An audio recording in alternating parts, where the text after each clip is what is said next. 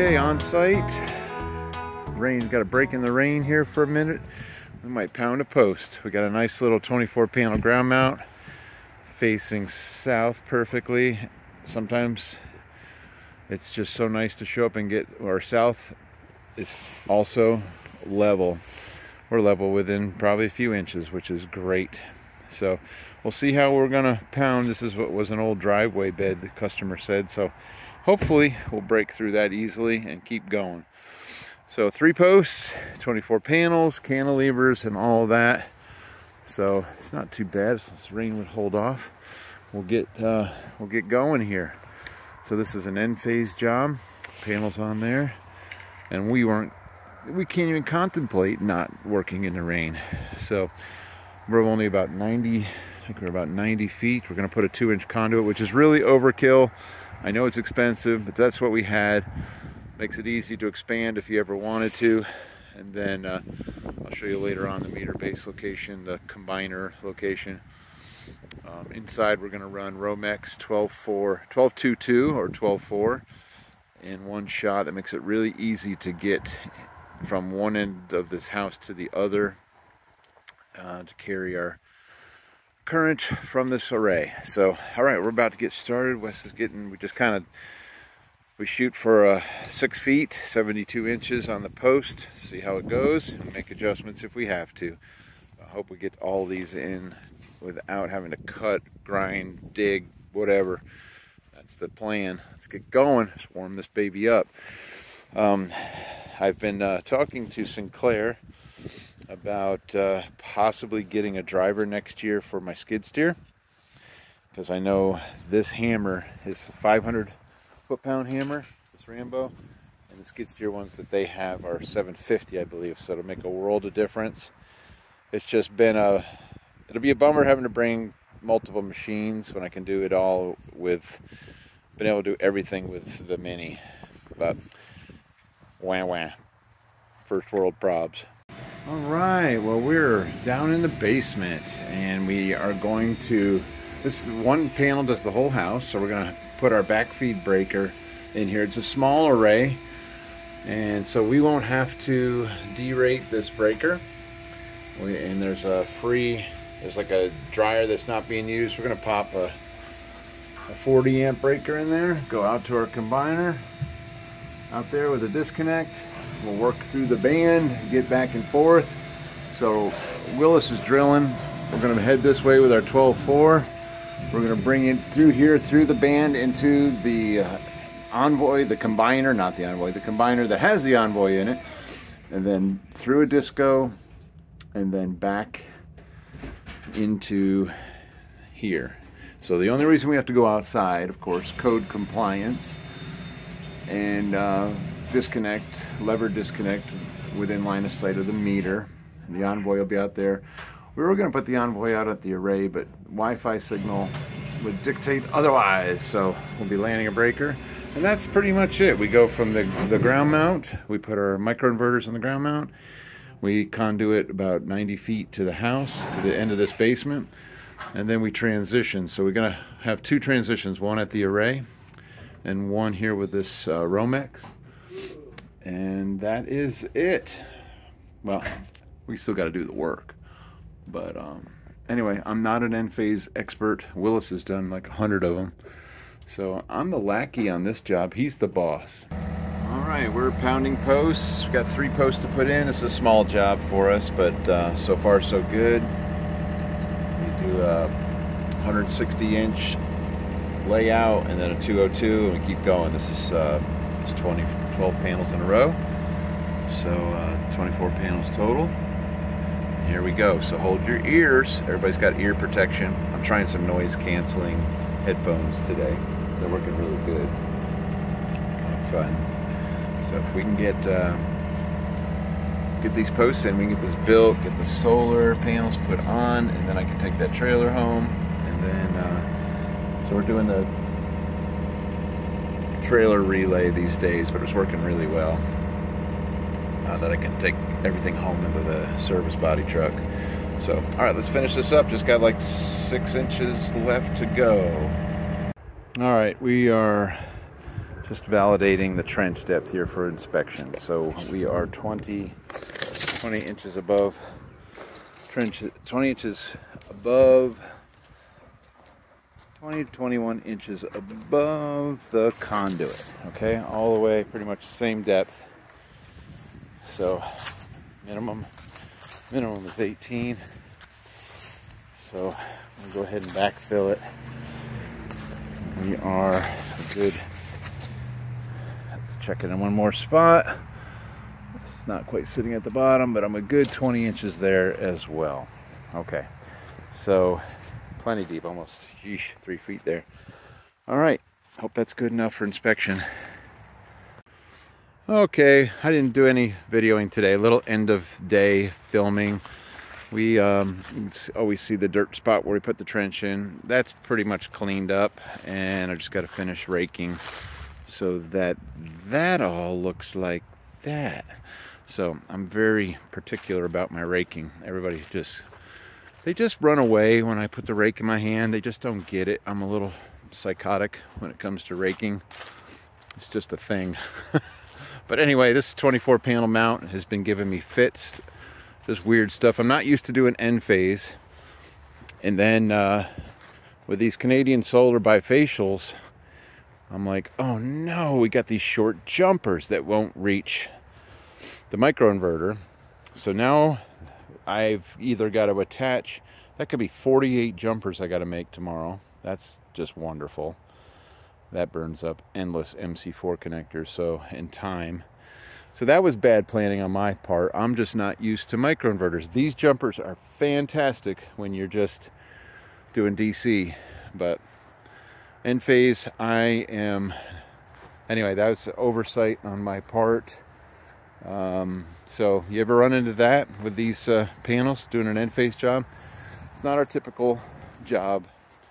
So anyway, if you don't do it every day, you run into things that just bite you. And so anyway, we're getting ready to, we pulled our wire in here. We got some, I had a lot of scrap number 8, so we just used 8. And we're gonna make a junction in here from the Q cable. There's our Enphase micros. Here's our bunches of Q cable. And we'll make connections in there, and we'll run 2 circuits into that box right there. And then we hook up with our Romex going through the garage, a 12-2-2, and have our 2 circuits, and we'll have our ground. And then the combiner and everything is over there, and I'll show you that tomorrow. Anyway, we did pretty good today. Yesterday was a rain out, but we'll build this tomorrow, pull the panels up, and start figuring out how to minimize the jumpers. You ever run into that? Oh well.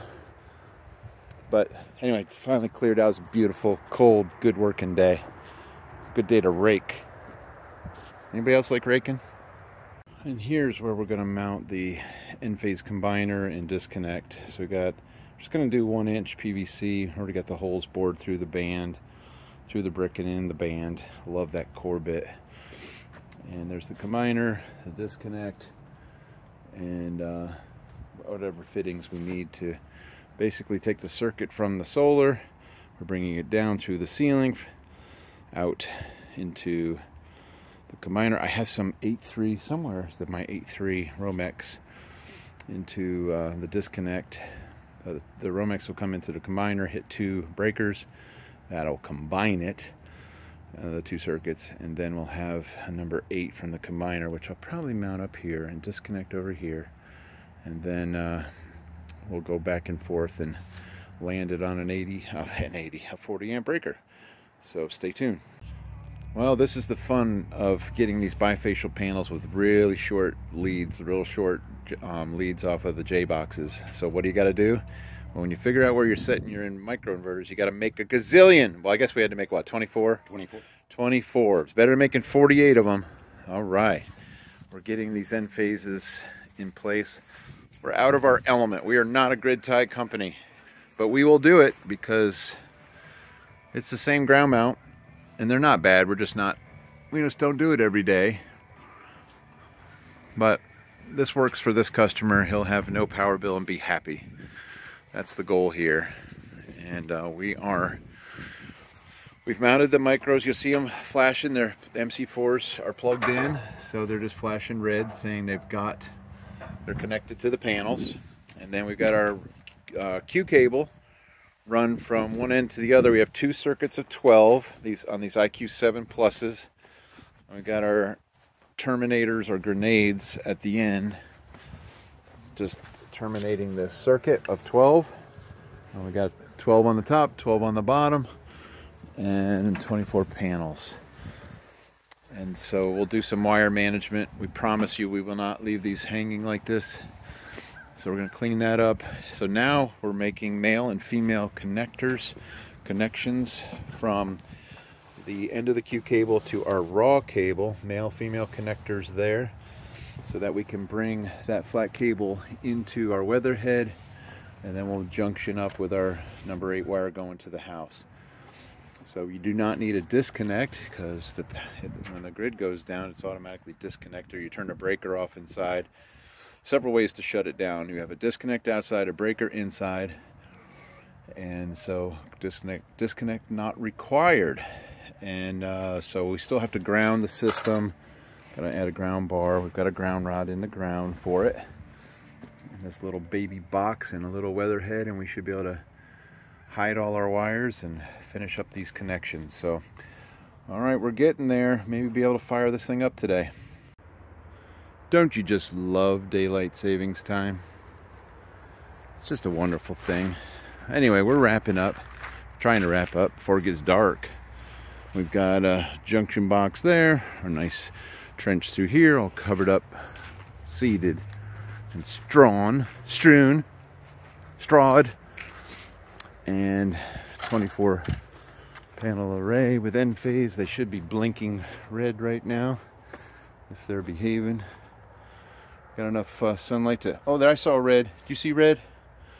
There's another red. They're all blinking, waiting for grid.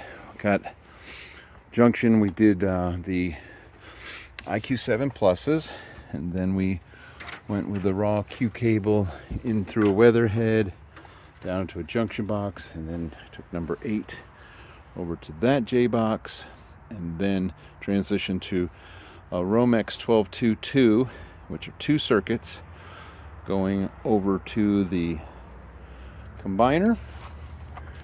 Wes is building a map. We take the barcodes off of each inverter and kind of build a little matrix map that you can put into the app. I'm not an Enphase expert, so I'm probably messing that up. And then I can use the Enlighten app to monitor and check the production on each solar panel. Okay, we've passed our inspection. That's always a good day. And here's our photovoltaic backfeed breaker, 50 amp, in this Cutler hammer panel. And we've got it labeled, hopefully labeled correctly, NEC 2020 label kit. And then I'll show you outside where the combiner is and the disconnect. So we'll go out there, and it's right out there somewhere. So we just went out.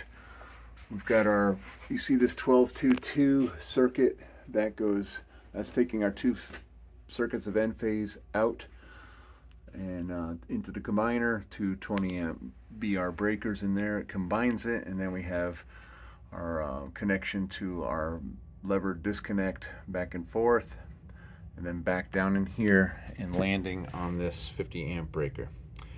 All right, looking forward to them swapping the meter out and getting this thing turned on. Okay, it's a wrap. Past inspection. We've got multiple. We found they had 2 ground rods already. We added 2 more to the system, so we're covered there. And you can see where we penetrated the brick. Good old core bit. It keeps coming in handy to get in and out of through the brick. Enphase combiner 3. It's got room for more circuits, so it's pretty simple. I'm not used to doing systems as simple as these Enphase grid tie, but it was a nice break from our normal.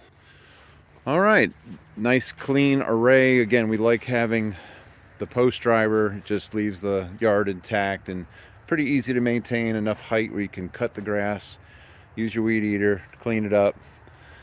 And everything grows just as well under the array as it does out. Some people mulch. Some people look at putting reflective material because these are bifacial panels, but for the most part, that's a lot of extra work that's not required. So the Enphases are ready to be turned on. So standard Sinclair fixed tilt ground mount, post pounded, 6 feet in the ground. And that's pretty much it. These are Canadian sold. The only thing I messed up on, I didn't realize these leads, they're short, really short on these Canadians, and they would not reach the Enphase, so we had to make 24 jumpers. So kind of a pain, but that's the way it goes. So it came out nice, I think. What do you think? You want one? We'll get you one. Anyway, if you have any questions or need any help, just let me know. This is Engineer 775 signing out.